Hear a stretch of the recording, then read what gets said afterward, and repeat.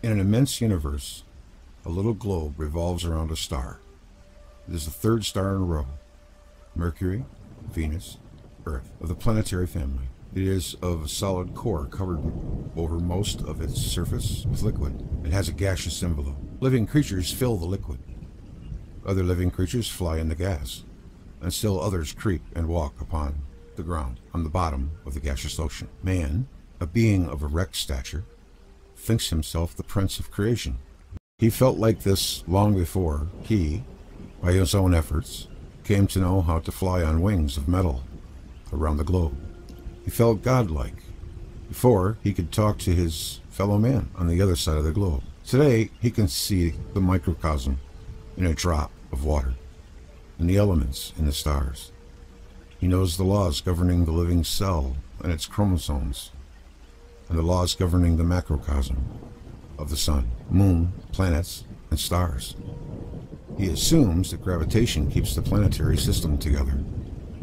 Man and beast on their planet, the sea within its borders.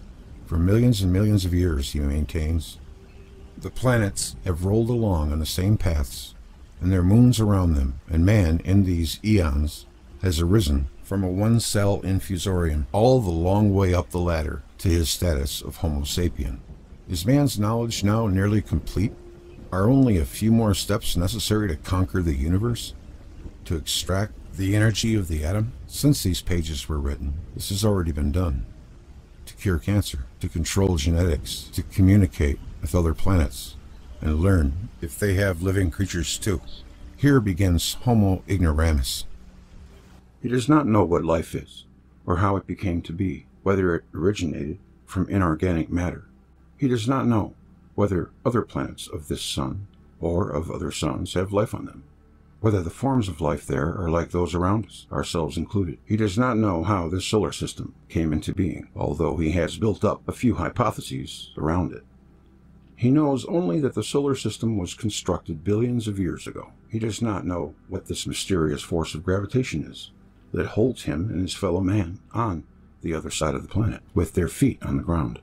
Although he regards the phenomenon itself as the law of laws, he does not know what the earth looks like 5 miles under his feet. He does not know how mountains came into existence, or what caused the emergence of the continents, although he builds hypotheses around these. Nor does he know from where oil came. Again, hypotheses. He does not know why, only a short time ago, a thick glacial sheet pressed upon most of Europe and North America, as he believes it did.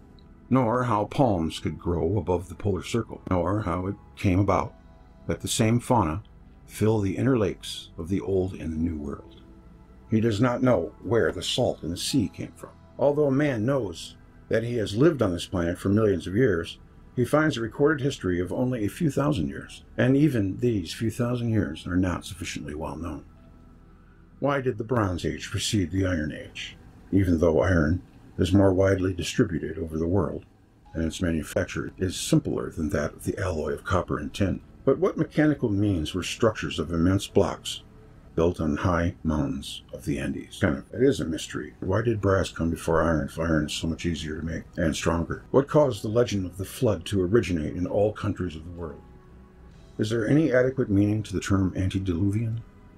From what experiences grew the eschatological pictures of the end of the world? In this work, of which the present book is the first, some of these questions will be answered, but only at the cost of giving up certain notions now regarded as sacred laws in science.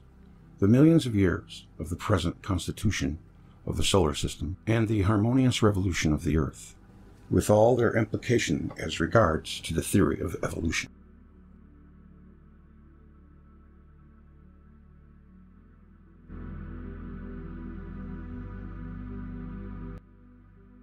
The celestial harmony.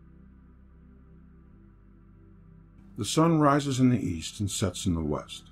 The day consists of 24 hours. The year consists of 365 days, 5 hours, and 49 minutes. The moon circles the earth, changing its phases, crescent, full, decrescent. The terrestrial axis points in the direction of the polar star. After winter comes spring, then summer, then fall.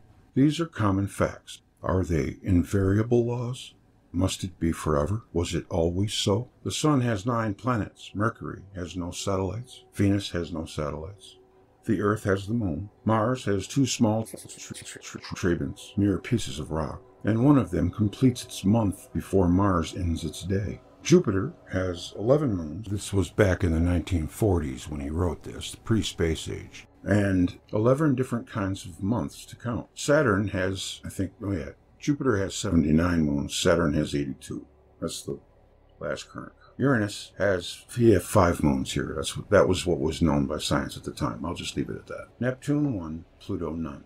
The Sun rotates in an easterly direction. All planets revolve in their orbits in the same direction, counterclockwise if seen from the north, around the Sun. Most of their moons revolve counterclockwise in direct motion, but there are a few that revolve in the opposite direction, in retrograde motion. No orbit is an exact circle. There is no regularity to the eccentrical shapes of the planetary orbits. Each elliptical curve verges in a different direction. It is not known for certain, but it is assumed that Mercury permanently shows the same face to the Sun, as our moon does with respect to the Earth. Information obtained by different methods of observation of Venus is contradictory. It is not known whether Venus rotates so slowly that its day equals its year, or so rapidly that the night side is never sufficiently cooled. Mars rotates in 24 hours, 37 minutes, 22.6 mean period, a period comparable to the terrestrial day. Jupiter, which in volume is 1,300 times larger than the Earth, completes a rotation in the short space of 9 hours and 50 minutes. It's spinning. What causes this variability? Is it not a law that planets should rotate, or have days and nights? Still less that its day and night must return every 24 hours. If Pluto rotates from east to west, it has the Sun rising in the west. Uranus has the Sun rising and setting neither in the east nor the west, so it is not a law that a planet of the solar system must rotate from west to east, and that the Sun must rise in the east. The equator of the Earth is inclined to the plane of its ecliptic at an angle of 23.5 degrees. This causes the change of seasons during the annual revolution of the Sun. The axes of the other planets point in other directions, of seemingly deliberate choice. It is not a general law for all planets that winter must follow fall and summer equals spring. The axis of Uranus is placed almost in the plane of its orbit. For about 20 years, one of its polar regions is the hottest place on the planet. Then night gradually descends, and 20 years later, the other pole enters the tropics for an equal length of time. The Moon has no atmosphere.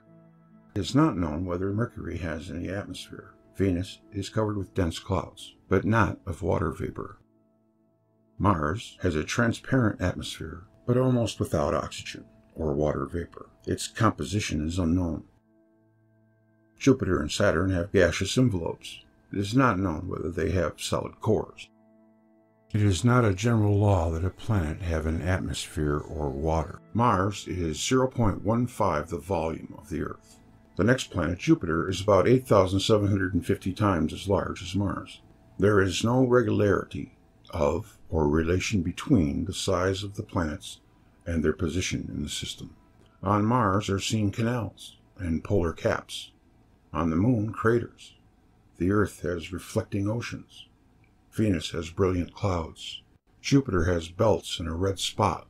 Saturn has rings. The celestial harmony is composed of bodies different in size, different in form, different in the velocity of rotation, with differently directed axis of rotation, with different directions of rotation, with differently composed atmospheres, or without atmospheres, with a varying number of moons or without moons, and with satellites revolving in either direction. It appears then to be by chance that the Earth has a moon, that we have day and night, and that their combined length is equal to 24 hours. That we have a sequence of seasons. We have oceans and water, atmosphere and oxygen, and probably also that our planet is placed between Venus at our left and Mars at our right.